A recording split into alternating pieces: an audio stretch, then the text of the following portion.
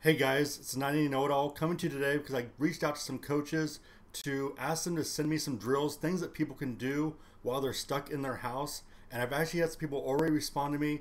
First one I got was from Cody Atkinson. He's a hitting instructor with the Texas Rangers. This guy knows hitting, so this drill is pretty easy. All you need is a rolled up, some socks just rolled up, and a wall. That's pretty much it. So guys, check it out and stay tuned because I'm gonna try and post as many as I can as soon as I get them in.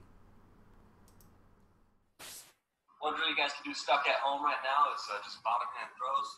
Grab a pair of socks, find a wall, walk into it. So righties looks like this.